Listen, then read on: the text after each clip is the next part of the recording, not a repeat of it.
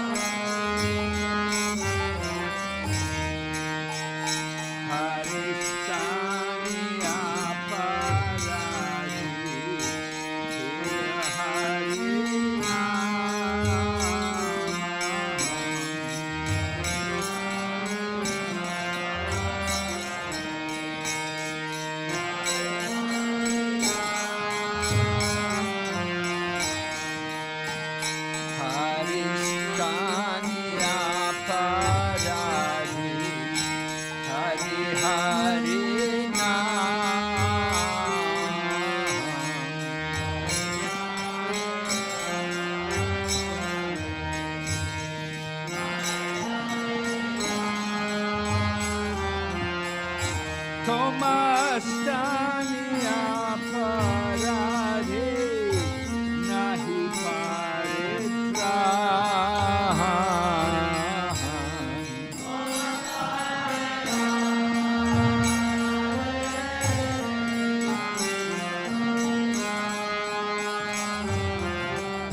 Tomastani aparadhe nahi paritra.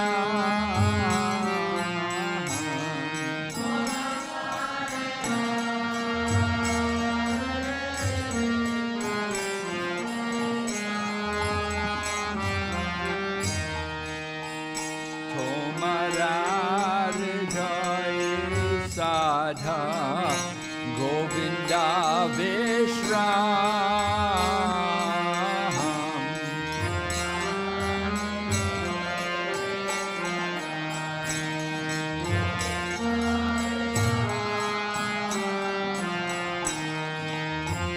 Tomarar jai sadha Govinda Vishram.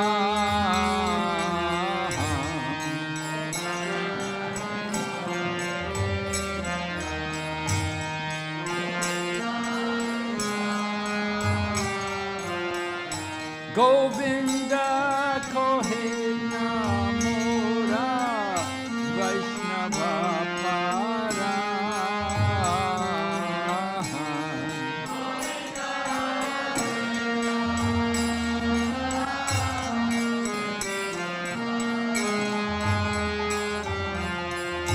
Govinda kohe namora Vaishnava para.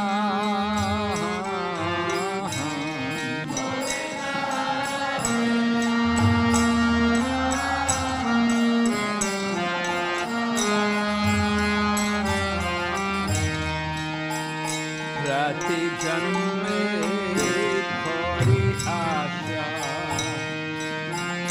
charane rajuri.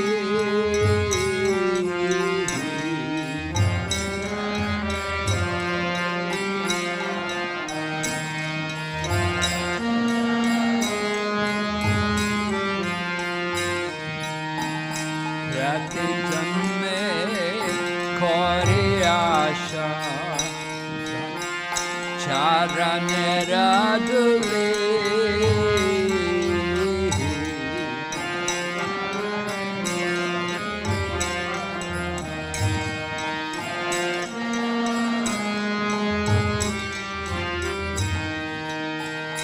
Naratama korodaya apanarabuli.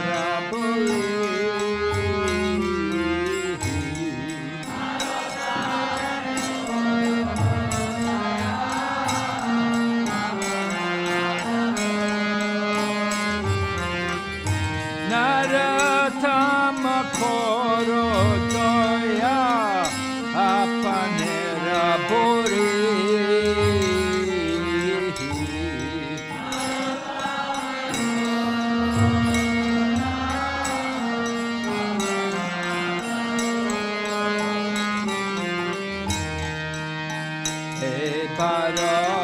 Karunya koro Vaishnava Gosai.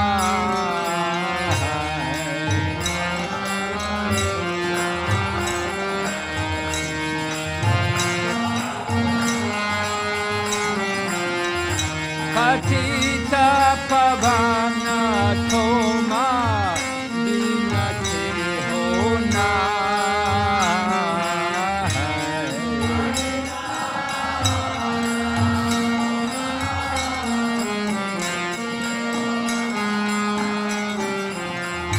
Jaya Vaishnav Thakur, Jaya Vaishnav Thakur, Vaishnav Thakur, Jaya Vaishnav Thakur.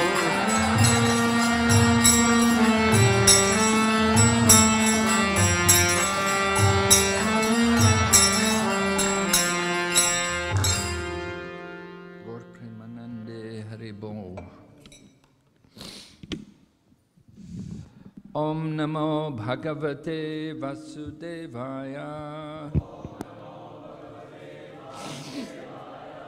Om Namo Bhagavate Vasudevaya. Om Namo Bhagavate Vasudevaya.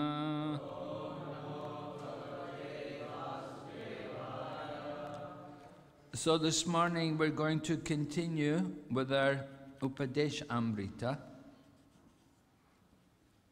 Rather than going to Srimad Bhagavatam, we'll continue with the Upadesha Amrita and we'll try to cover more. So we're on text number 2. I think most of you know the verse, right?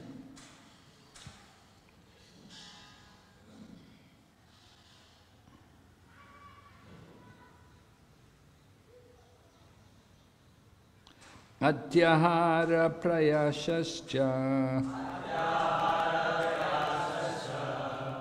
prajalpo niyamagraha jana sangascha yamcha shadbir bhaktir vinashyati atyahara prayashascha prajalpo niyamagraha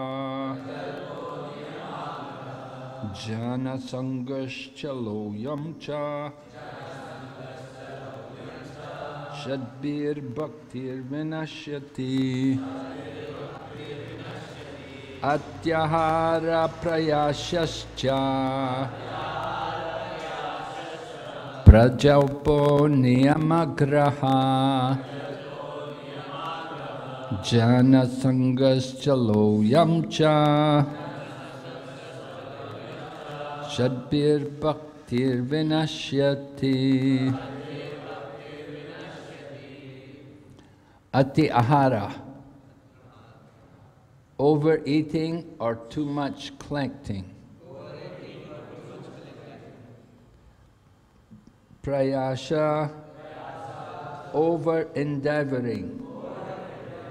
Cha and prajalpa, idle talk.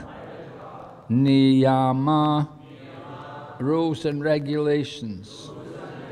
Agraha, too much attachment to, or agraha, too much neglect of. Jana sangha, association with worldly-minded persons. Cha and loyam, ardent longing or greed. Cha and sadbi, by these 6. Bhakti, devotional service. Vinashyati, is destroyed. Translation: one's devotional service is spoiled when he becomes too entangled in the following 6 activities. 1. Eating more than necessary or collecting more funds than required. 2. Over-endeavoring for mundane things that are very difficult to obtain. 3. Talking unnecessary about mundane subject matters. 4. Practicing the scriptural rules and regulations only for the sake of following them and not for the sake of spiritual advancement. Or rejecting the rules and regulations of the scriptures and working independently or whimsically. 5. Associating with worldly-minded persons who are not interested in Krishna consciousness. And 6. Being greedy for mundane achievements. Purport by Srila Prabhupada. Human life is meant for plain living and high thinking. Since all conditioned living beings are under the control of the Lord's third energy, this material world is designed so that one is obliged to work. The Supreme Personality of Godhead has three primary energies or potencies.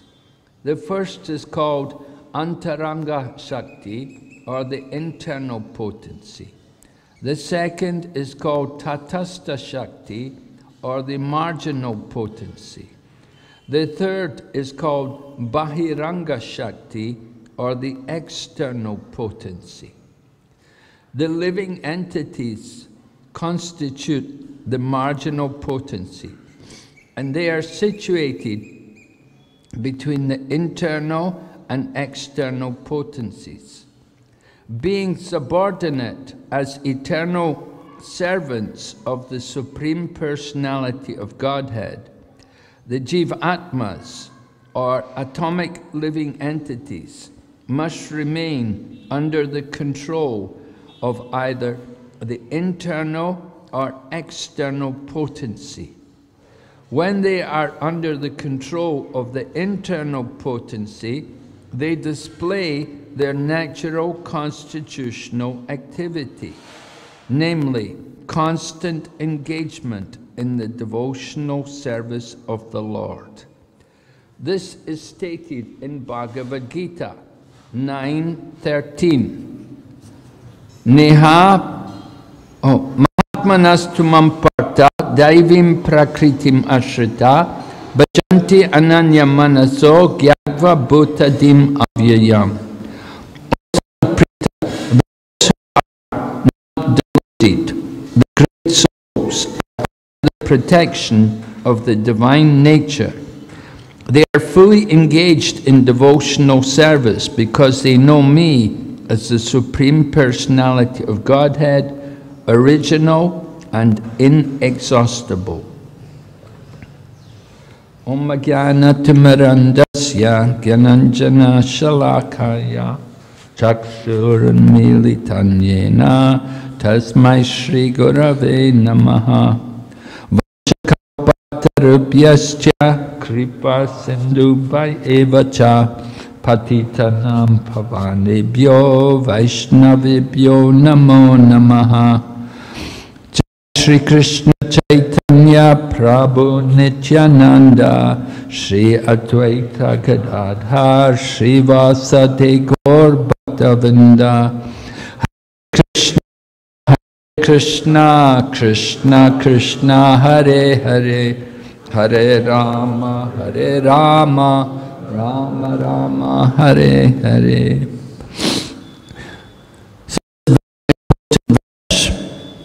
Given to us by Swami, is describing the 6 things which we have to avoid in order to cultivate devotional service.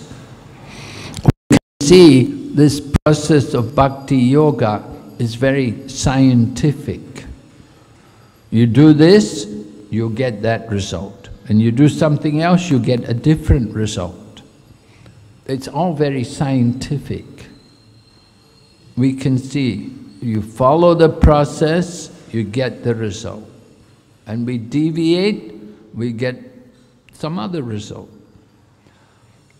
So Srila Prabhupada begins his purport explaining how all living entities have to work. All right? The nature of the soul. Nahi kaschit chamamapi jatu tistati akarmakrit. All living entities are forced to act helplessly. No one can be idle, not even for a moment.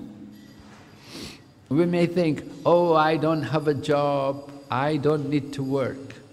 But still, they will act. They will still eat. They will go shopping. they'll go to meet their friends, they'll watch their television, they'll call their friends, they'll use their mobile phone, they'll be doing many things. Nobody can be idle, nobody can stop and do nothing for very long. So Srila Prabhupada said, everyone has to work. And then he explains the position of the living entity, how we are the marginal potency of the Lord. Marginal potency, we are between the material and the spiritual. So we have that choice, either to be situated under the spiritual energy or under the material energy. But in both conditions, we are controlled. In both conditions, we are controlled. Under the material energy, we are controlled by the three modes of nature. We are thinking we're free, but we're not free. Nobody's actually free. We're all under the control of the Supreme Lord. And He gives us that independence to choose where we want to be. Do we want to be under the material energy or under the spiritual energy? There is the Antaranga Shakti and the Bahir Anga Shakti. So the Bahir Anga Shakti, the external potency. So it is personified by Mother Durga, and she carries a trident, right? We all know Mother Durga has a trident, just like Lord Shiva also has, Ganesh also has. People in that family, mostly they have the trident, right? Kartikeya, he has a spear. But at least Lord Shiva, Parvati, Ganesh, they have the trident. And that trident represents the miseries of the material world. Adi Bhautik, Adi Atmik, Adi Daivik. The miseries which are inflicted on the living entity. Miseries of the body and mind. Miseries of the material nature. And miseries from other living entities. We all know how there are many problems in our life. We get problems, sometimes neighbors are giving problems, sometimes it's mosquitoes giving problems, sometimes it's dogs or snakes or jackals. There's always different living entities there to trouble us, just to make our life more difficult. And then the material nature itself is not very comforting. The material nature, sometimes it's very hot, and then next minute it can change, it can be very cold, and there can be rain, and then there can be no rain sometimes. When you want the rain, there's no rain, and when you don't want the rain, then there's so much rain. You get what you don't want, and what you want, you don't get. That's the nature of the material world. And then, of course, the miseries of our own body and mind. So many troubles with the body. More and more. So we want to understand the choice of the living entity. We can be situated under the Bahiranga Shakti, where you forget Krishna. Krishna Bulya Jeev. Krishna Bulya Jeev Anadir Bahir Mukha Itaiva Maya Tara Deha Samsara Dukkha. Itaiva Maya Tara Deha Samsara. Forgetting Krishna. We looked because we looked at the external energy, we turned away from Krishna, and instead we looked at the external energy, and we forgot Krishna since time immemorial. And in this way, we've been meeting so many difficulties, one after another. So we have to understand the nature of the material world. But then Srila Prabhupada quotes about the great souls, the devotees. Now the Mahatmas, they don't accept the Bahiranga Shakti. They turn towards Krishna. So they take the shelter of the Antaranga Shakti, the spiritual energy. So Prabhupada quotes, Mahatmanas to Mampar. The Mahatmas are under the protection of the divine energy. But they're also working. They are fully engaged in devotional service. You see, it's not that Mahatmas don't work. The Mahatmas are working like anything. They're fully engaged in devotional service because they know Krishna as the Supreme Personality of Godhead, original and inexhaustible. Jai Shri Shri Radha Madhava, Gaurnitai, Jagannath Baladev Subhadra. So both sides of the fence, you have to work. Either you work under the service and the control of Maya, or you work under the service and control of Krishna. Prakritim ashritaha. We're under the protection of the divine energy. And the nature of the spiritual existence is Sat Chit Ananda. It is eternal, full of knowledge and full of bliss. So, we can choose. Do we want the eternal, full of knowledge and full of bliss, or do you want the temporary, full of misery and ignorance? we choose. We want to be in the material world, so we're under the laws of the material nature, and it's a constant struggle for existence. We know the material world, life is not very easy. People have to struggle.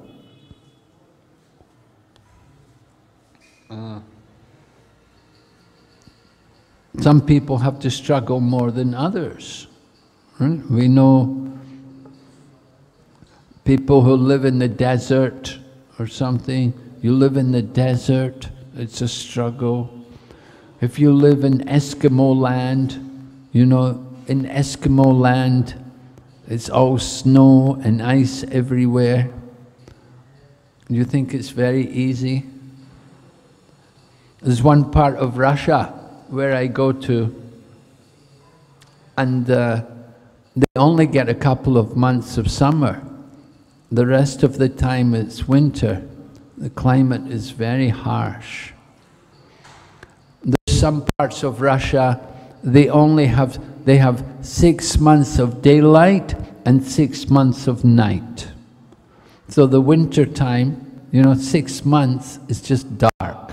There's no day and no night. It's just darkness, day and night. And they live like, and of course it's also very cold. People are living in these conditions.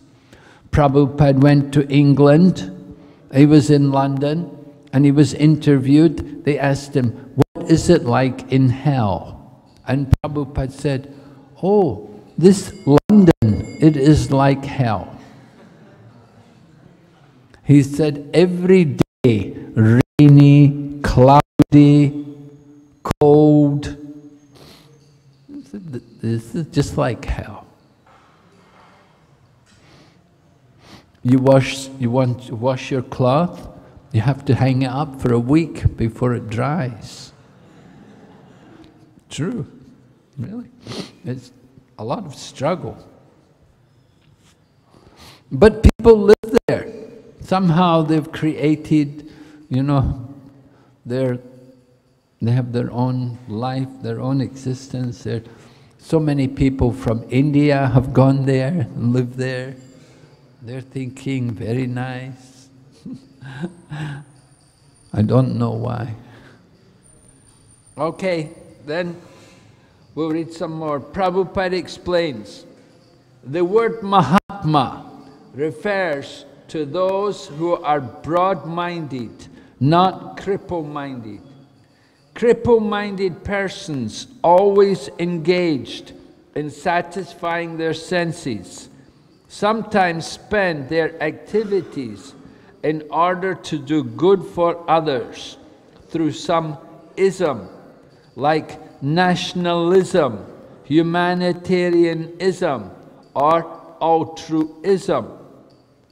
They may reject personal sense gratification for the sense gratification of others, like the members of their family, community, or society, either national or international. Actually, all this is extended sense gratification, from personal to communal to social. This may all be very good from the material point of view, but such activities have no spiritual value.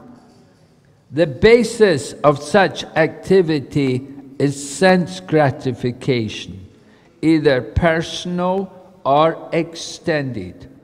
Only when a person gratifies the senses of the Supreme Lord can he be called a Mahatma, or broad-minded person.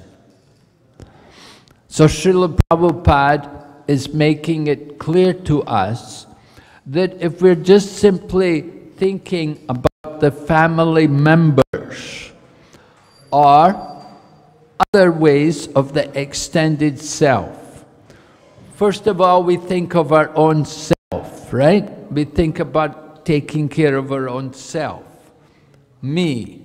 But then we think about the extended self, and the self extends into different ways. For example, you have a family, so you think about your mother and father, and you think about your brothers and sisters, and you may be married, and you have a wife and your own children. So you think of them also as your loved ones, your very dear ones. And you want to do everything for them, to help them. But Prabhupada said, this is not devotional service.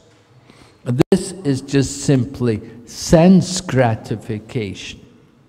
It is just like you take care of your own body, you take care of the bodies of others who are in relation to your body. And we may extend it even further, not just simply the family, but the community. You know, community. Maybe I'm a Marwari, so think of our Marwari people. Or I'm a Sindhi, we think of the Sindhi people. I have to help the Sindhi people. Right? We think like that in terms of our particular community. That is sense gratification.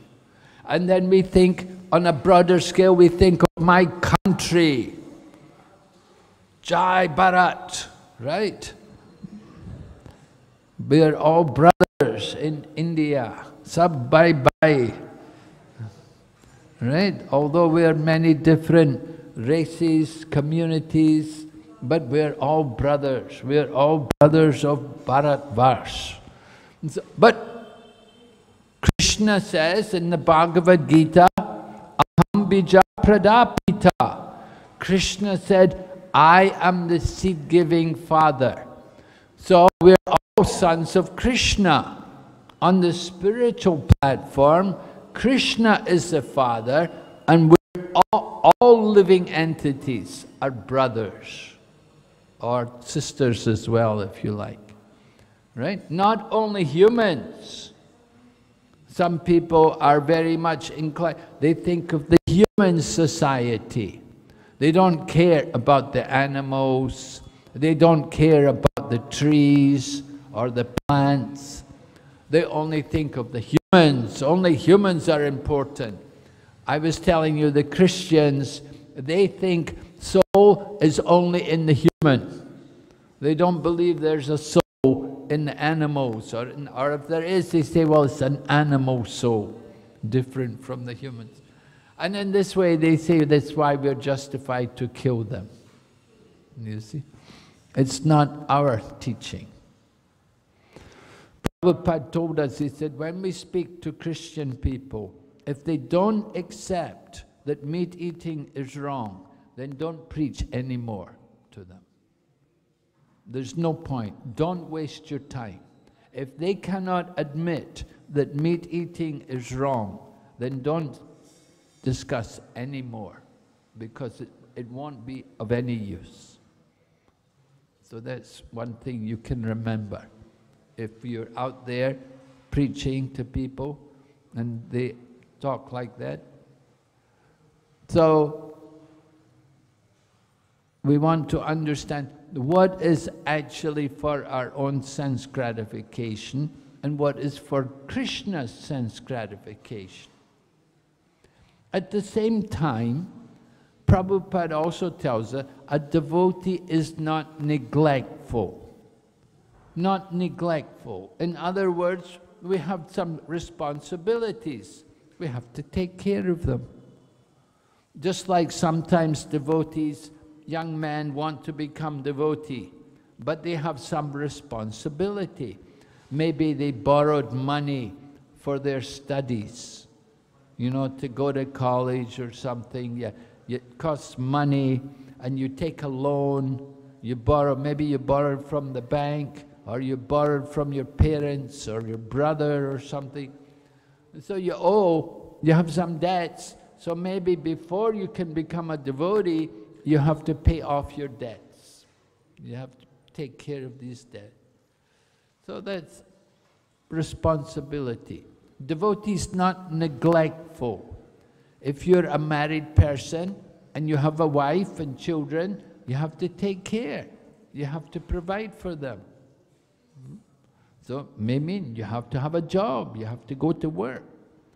Devotee cannot be neglectful. Today is the disappearance day of who? Gopal Bhatta. Yes? So Gopal Bhatta, he was from Trivandrum, right? Sri Rangam. And his father was one of the priests in the Sri Rangam temple. But Lord Chaitanya had gone there, and Lord Chaitanya had met this Balabhabata, who was one of the priests, and he invited Lord Chaitanya, come and stay at my home, because now is Chaturmasya. Just like, is Chaturmasya begun yet? Yes, it's begun, right? Now we're in the first month. No green leaves, right? No sak for 1 month. So Chaturmasya had come when Sri Chaitanya Mahaprabhu was at Sri Rangam. So Balabhabata said, this Bhatta, who was a priest in the Rangam temple, he told Lord Chaitanya, please stay with us for Chaturmasya. And then every day you can tell us the glories of Lord Krishna. So he invited Lord Chaitanya to stay at his place. So Lord Chaitanya was there for 4 months, and that way he gave association to Gopal, Gopal Bhatta. He got the association of Lord Chaitanya Mahaprabhu, and he became attached. Not only Gopal Bhatta, Prabodhananda also who was the uncle of Gopal Bhatta, Prabodhananda Saraswati, he also was from there. And he also joined Lord Chaitanya. So they both went to Vrindavan to become devotees. But there was Raghunath Bhatta. Now Raghunath Bhatta, he was the son of Tapana Mishra. So Lord Chaitanya told him, he said, you stay with your mother and father till they leave the body. And after they leave the body, then you come to Vrindavan. And this way Raghunath Bhatta, he came to Vrindavan. First he waited for father, mother to leave the body, then he went to Vrindavan, became full-time devotee. So like that, sometimes devotee, you have some responsibility, you cannot neglect it. But if you're lucky, you have no responsibilities. Right? Yeah. If you're not too entangled with the social situation. Sometimes people get very entangled. So many attachments. So, the most fortunate person, they are ones who are able to take shelter of Krishna. They are the Mahatmas. Prabhupada called the devotees Mahatmas. You are all Mahatmas because you have engaged yourself fully in the service of Krishna. Mahatma said, Prabhupada said, broad-minded, not cripple-minded. Broad-minded, I mean, we think about everyone, everything. We're not just thinking of our own little existence, my family, my home, like that. Right? So, Mahatmas, they may be in family life, they may be married with children, but they are broad-minded Mahatmas. It doesn't necessarily mean to be a Mahatma, you have to be a sannyasi or a brahmachari. They could be in any ashram. But we have to be devoted to Krishna, to take shelter. Srila Prabhupada continues, in the above quoted verse from Bhagavad Gita, the words Daivim Prakritim refer to the control of the internal potency or pleasure potency of the Supreme Personality of Godhead. The pleasure potency is manifested as Srimati Radharani, or her expansion, Lakshmi, the goddess of fortune. When the individual jiva souls are under the control of the internal energy, their only engagement is the satisfaction of Krishna or Vishnu. This is the position of a Mahatma. If one is not a Mahatma, he is a Duratma, or a cripple-minded person. Such mentally cripple-minded Duratmas are put under the control of the Lord's external potency, Mahamaya. So Srila Prabhupada is explaining to us personification of the Lord's internal potency, Srimati Radharani, the Ladini Shakti, the pleasure potency of the Lord. Prabhupada wrote in the preface of the Krishna book about the lady who stands beside Krishna. Sometimes people wonder, who is this lady with Krishna? Because people have heard about Krishna, but not everyone has heard of Srimati Radharani. So Prabhupada in the preface, he said, people ask, who is this woman with Krishna? Prabhupada didn't talk about who she was. He asked the question, but he didn't answer it. He talked about who Krishna is. People want to understand who is Krishna. But even before they can understand who is Krishna, first they have to understand who are we. If we don't understand who I am or who you are, if we don't understand who we are, we will never understand who is Krishna. That will be difficult. It's difficult enough as it is. Even though we know we are spirit souls, we know we're not the body, but to understand who is Krishna, that is not easy thing.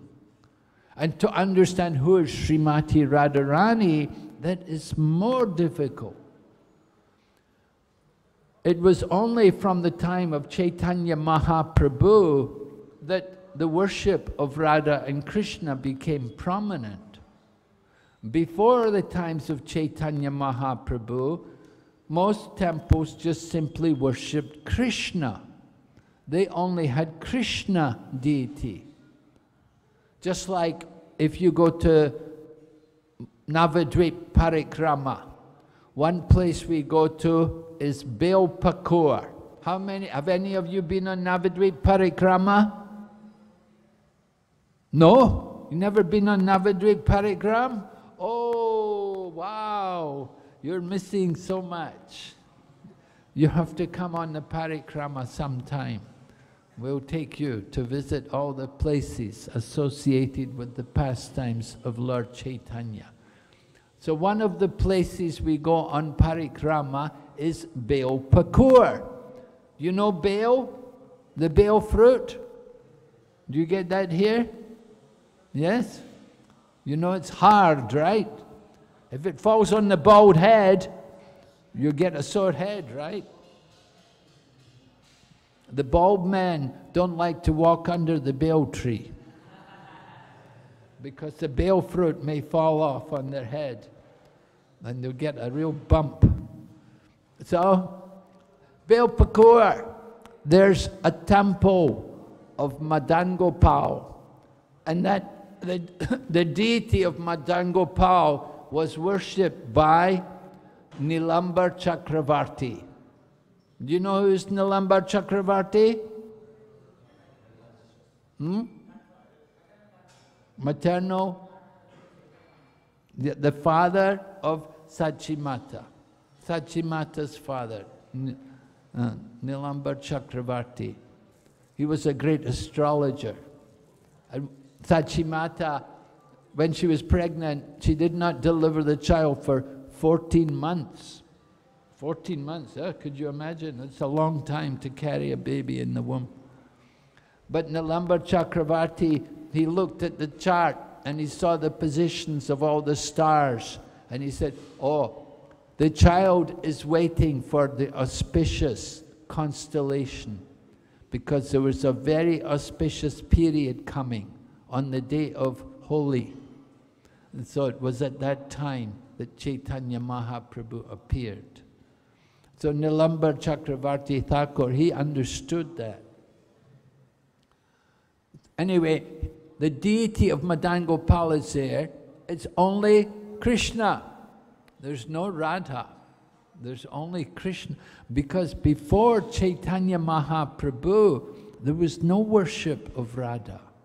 It was Chaitanya Mahaprabhu who introduced people to the worship that Radha is the pleasure potency of Lord Krishna. Of course, there was also the other sampradaya. There's the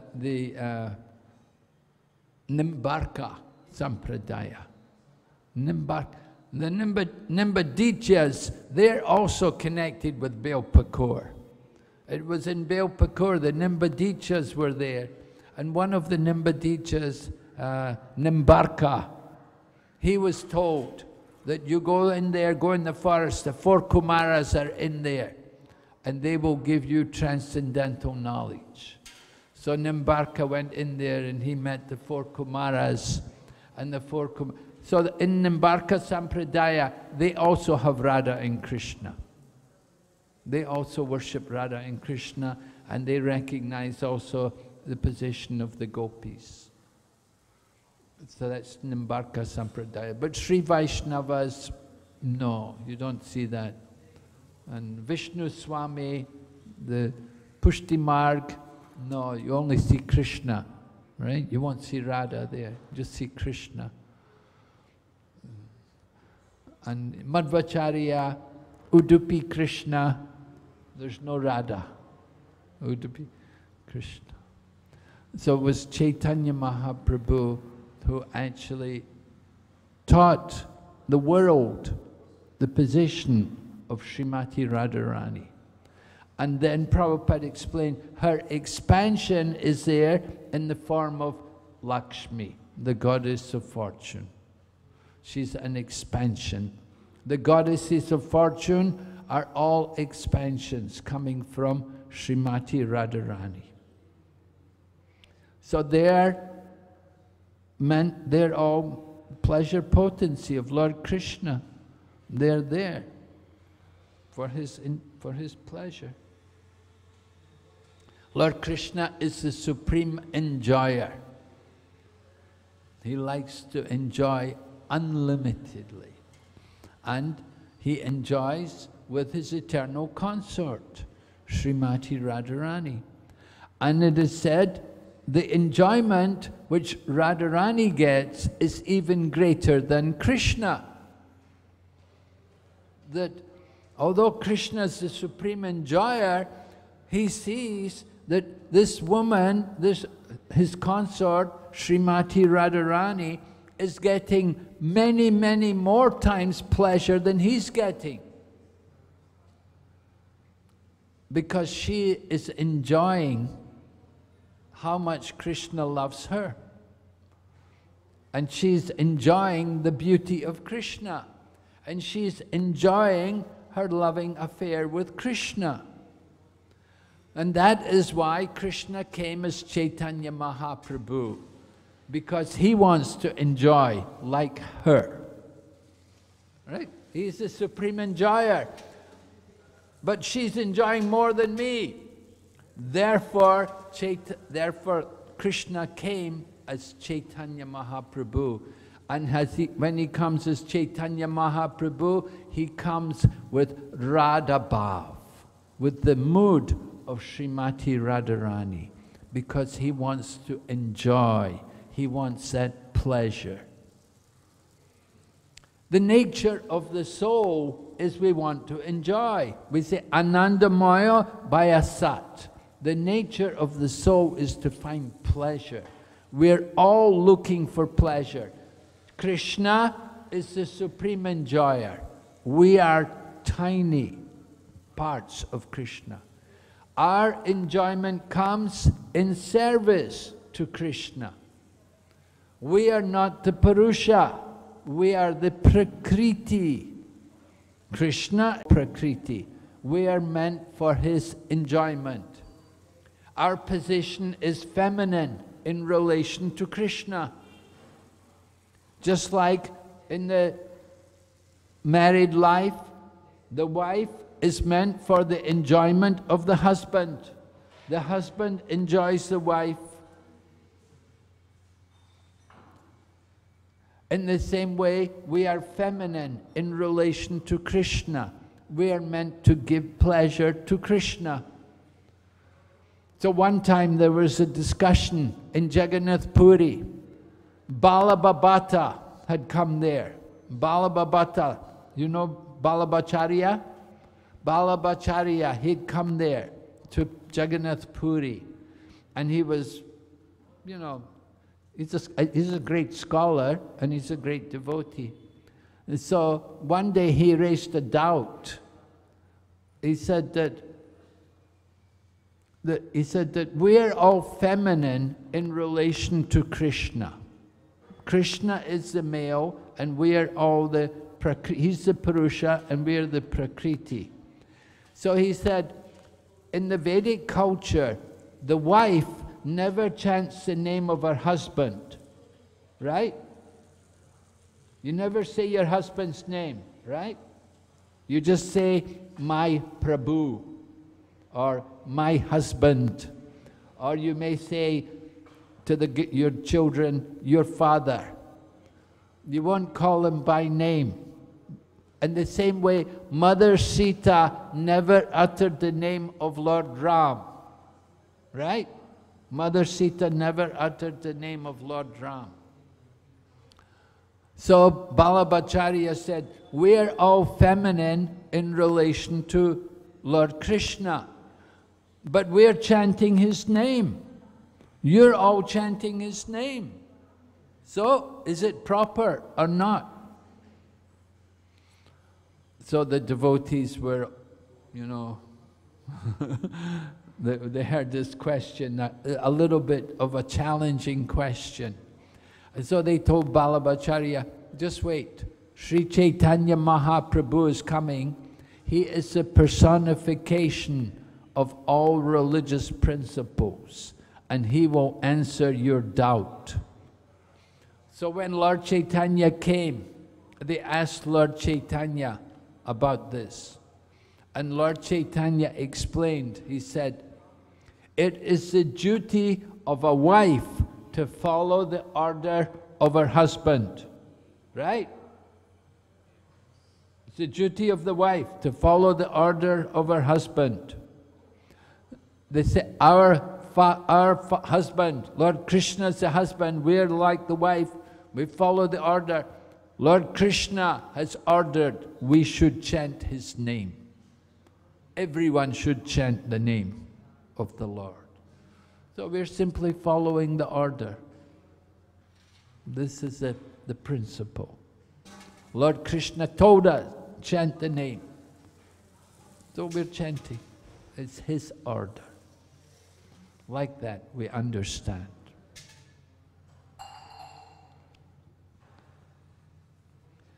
All right? Prabhupada continues. Indeed, all living entities within the material world are under the control of Mahamaya, whose business is to subject them to the influence of threefold miseries: Adi Daivik, Adi Atmik, Adi Bhautik sufferings. Adi Daivik, sufferings caused by the demigods, such as drought, earthquakes, and storms. Adi Bhautik klesha, suffering caused by other living entities, like insects or enemies. And Adi Atmik klesha, sufferings caused by one's own body and mind, such as mental and physical infirmities.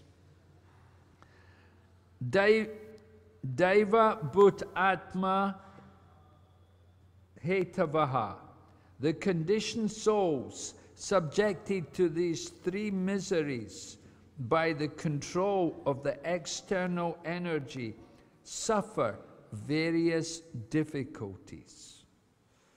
So we spoke about that material, we're under the material energy, there will be problems. It's all suffering, all difficult. Of course, we are trying to enjoy, and nobody admits, I'm suffering. One time, this one devotee, his mother came to see Prabhupada, and she came to see Prabhupada, and she said, you know, it was New York, and it was the summertime, it was very hot, and New York in the summertime, you know, no air, it's all big buildings, you know, and it's very stuffy. And she came in out off the streets of New York into Prabhupada's room, and she said, oh, it's so hot, oh, I'm suffering out there, it's so terrible. So Prabhupada began to speak, yes, material life is miserable, all suffering. And then she said, no, I don't think it's so bad. And Prabhupada, just a minute ago you were telling me how you're suffering. Oh, well, you know, people don't like to admit They're suffering. And you talk to them about how you're suffering. Oh no, it's not so bad, you know, we get our holidays. We get the weekend off. Maybe. Nowadays people don't even get the weekend off. They're all working on the weekends also. All suffering. You know, think, well, the summer's coming, we'll enjoy in the summer. And the summer comes and it's more suffering. We suffer in the winter, we suffer in the summer. It's all suffering from beginning. But little bit of pleasure, and we think, oh, I'm enjoying. There's a story, the man was in the forest, he got chased by a tiger.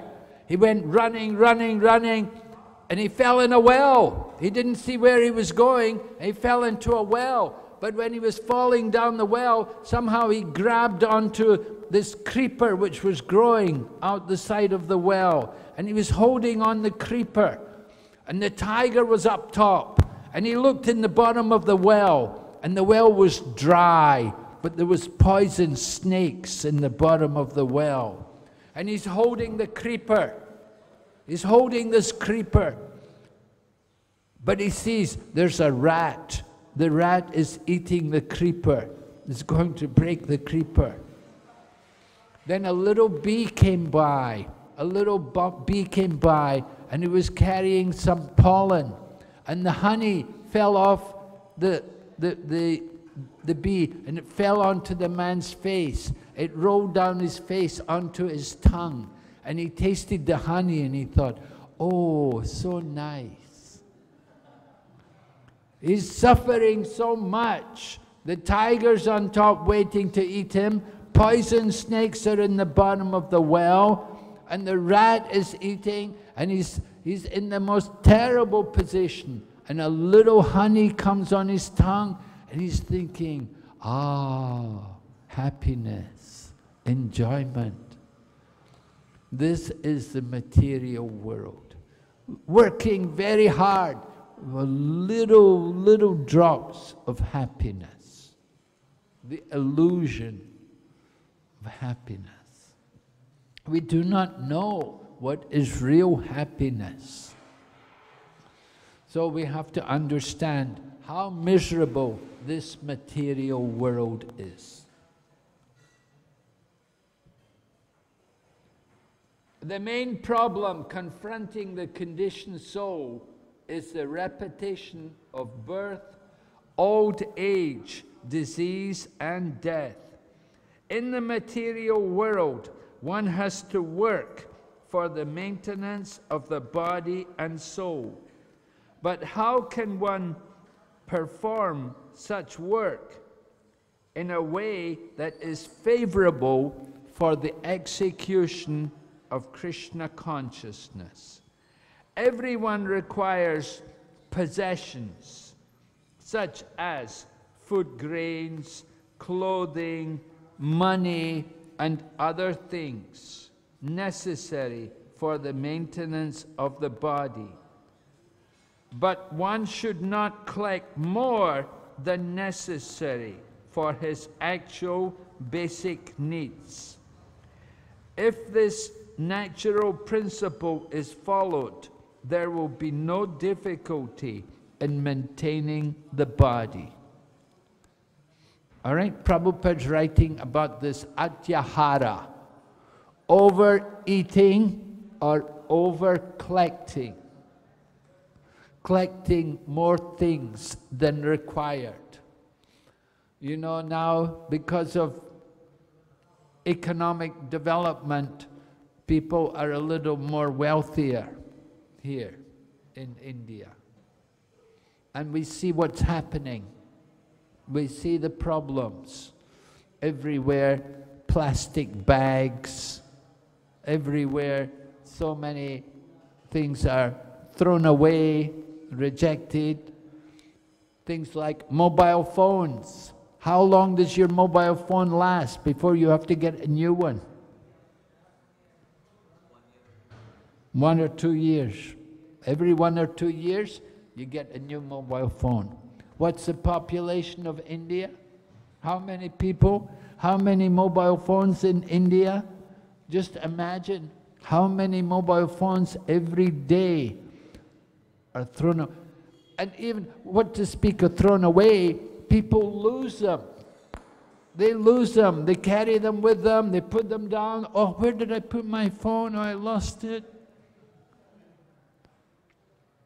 In the London Underground, every day they find so many mobile phones. In the airports, they find every day so many things. People leave them there. Their mobile phones. It happened to me. I didn't lose a mobile phone, but I have this pot. It's like it's a hot, we call it in China, we call it bao wen bei. It means insulated pot to keep things hot. So I like to take hot water with me to drink when I'm traveling, because sometimes, you know, airports are really cold and it's nice to have hot water. So I have this pot to keep water hot in it.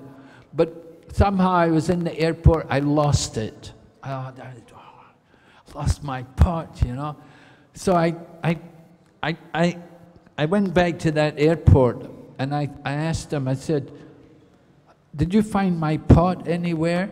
And they said, oh, we have a place where everything is stored, everything which is left in the airport. He said, you go down there, you'll see, there's a room there, all the things which have been left in the airport.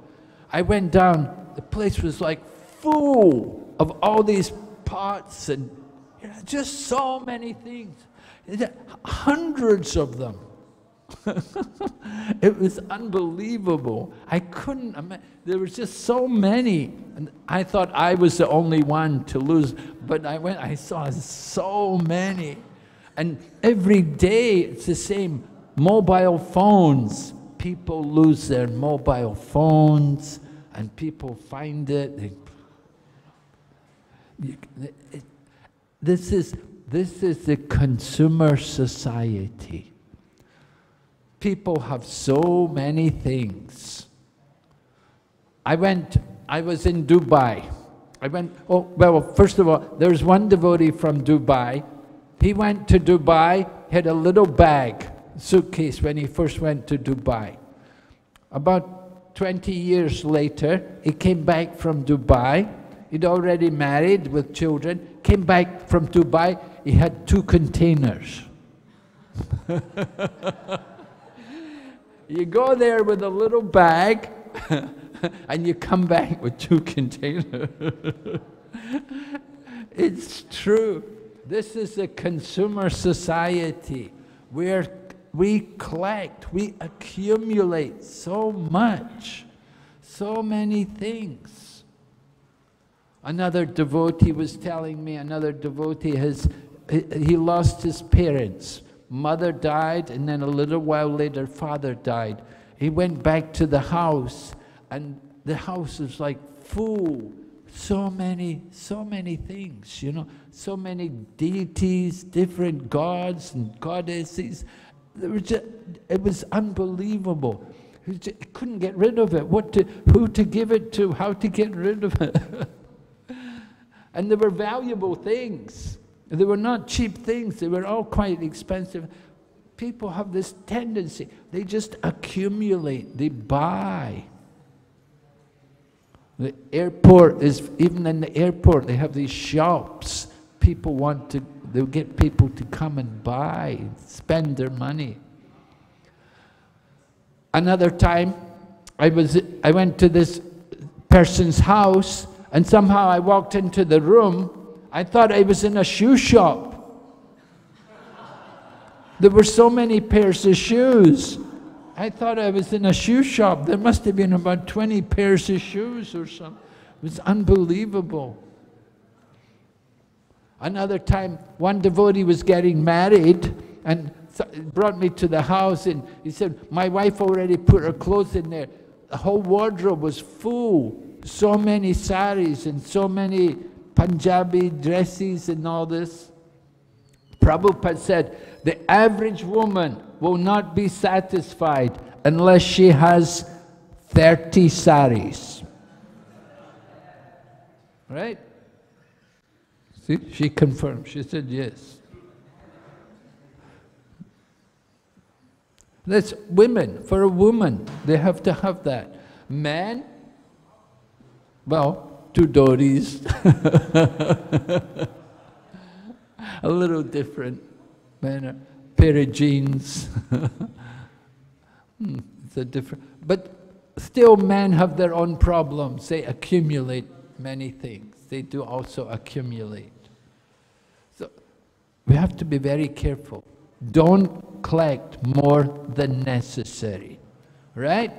Ishopanishad said, Isyavashyamidam sarvam yat kincha jagatya tena chaktena bunjadaha magridaha kashasvid. Just take your quota. Don't take more, knowing well to whom it belongs. Right? This is important. We take more, it's not our quota. Now, what is a quota for one person will be different for another. Just like maybe if you're a businessman, now somebody's doing business, they have a company or something like that, he's got to dress, he's got to dress for his job. In meeting customers, meeting clients, he has to look the part, If he comes along in his old jeans and t-shirt, and they think, oh, you're the owner? They won't be very impressed. They have to dress for their job, for their position. And similarly, devotees, brahmanas, we also dress for our work. We wear dhoti, kurta. If we come along in, if we come along in jeans and t-shirt, oh, I'm not a devotee today, I'm only a devotee when I go to temple. People wonder what's wrong. So, we try to control, don't overcollect. Sometimes devotees, we have so many books, more books than we've even opened. Sometimes you go to somebody's home and they have a set of Bhagavatams and, oh, I just wanted to check something in the Bhagavatam. And you take the volume of the Bhagavatam out and it's still got the plastic on it. Nobody even opened it. It's still wrapped in the cellophane.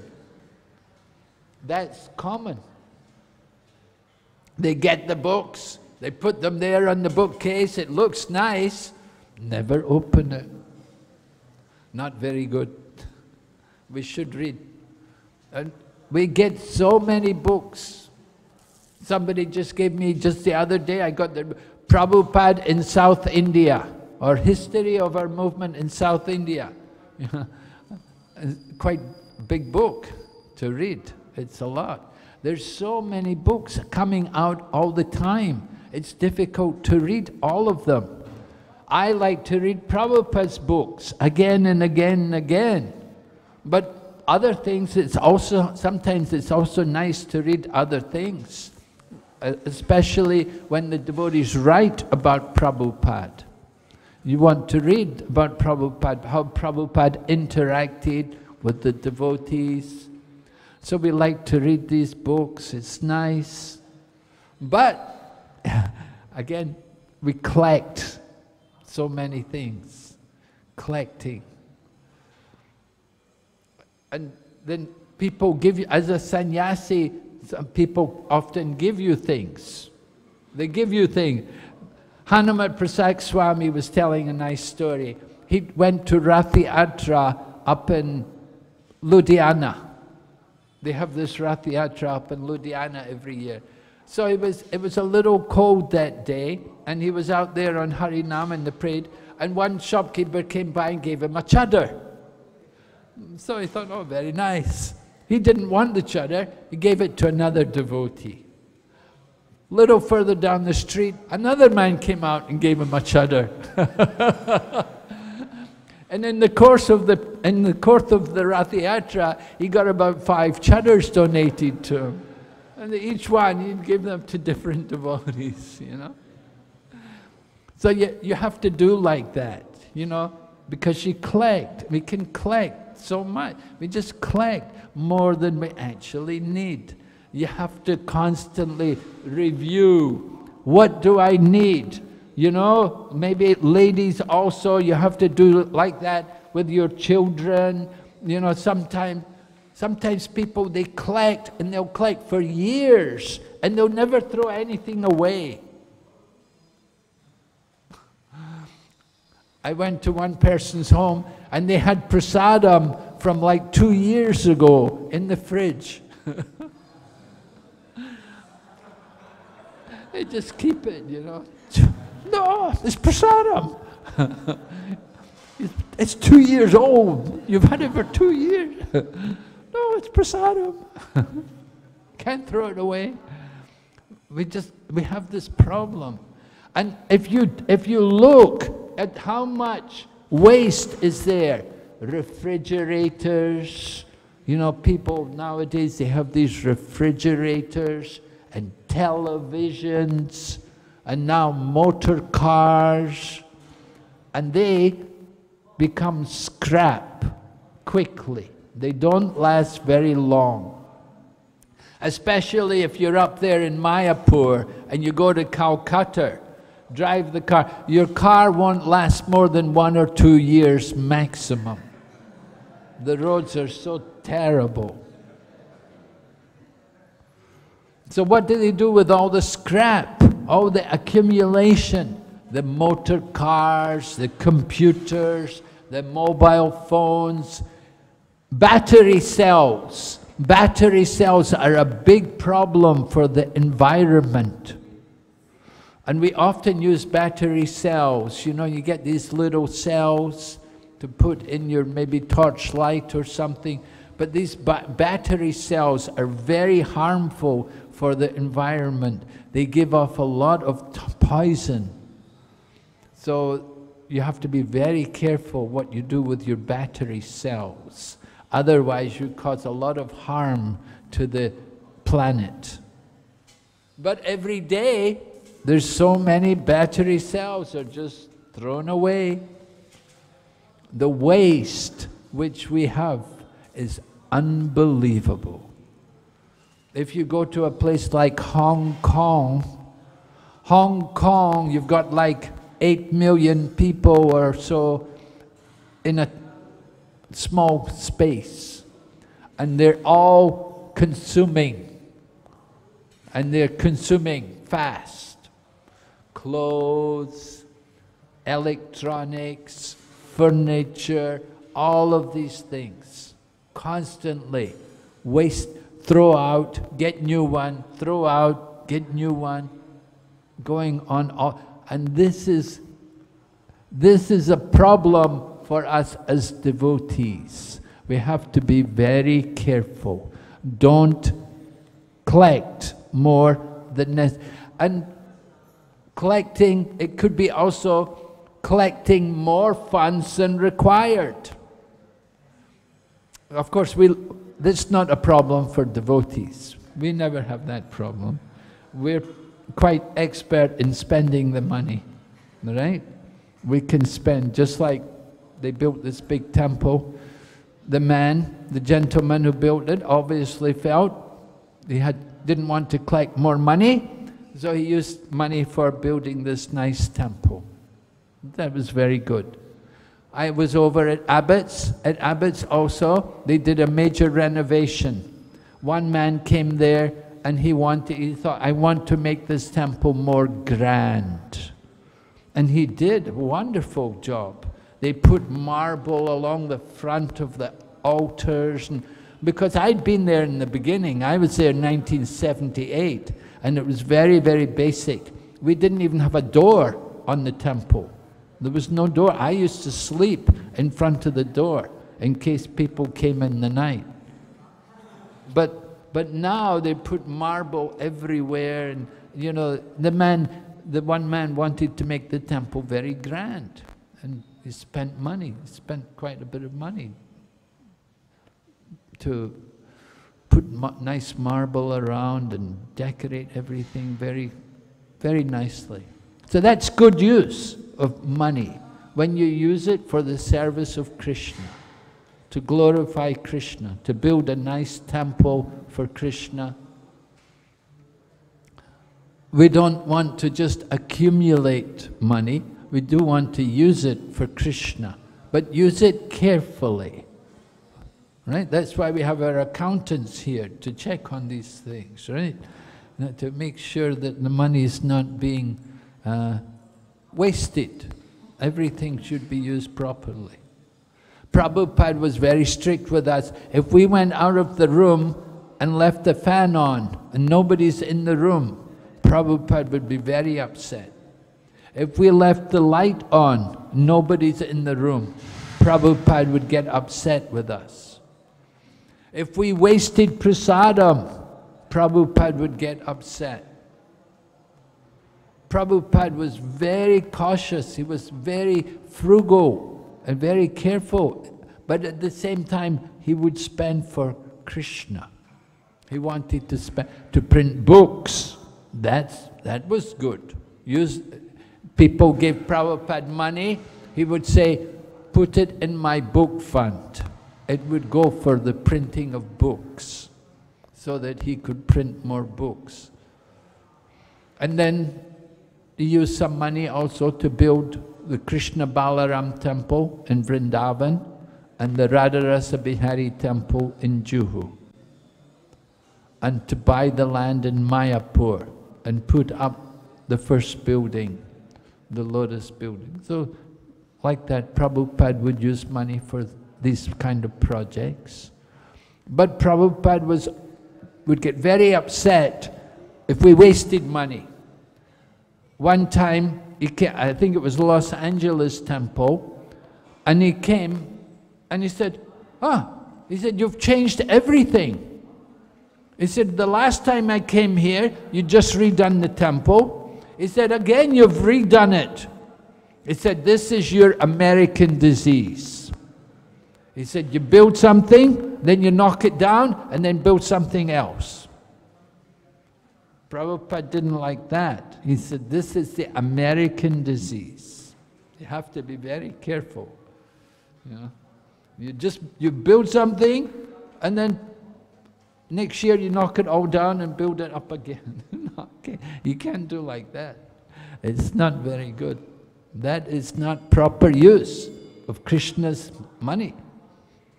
We have to be careful. So we have this responsibility to serve Krishna and to use everything provided by Krishna, to use it very carefully, to use it very nicely. It's a very big responsibility. Don't waste.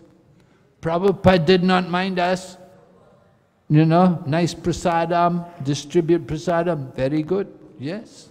People are coming to the temple and they get nice prasadam, that's very good. And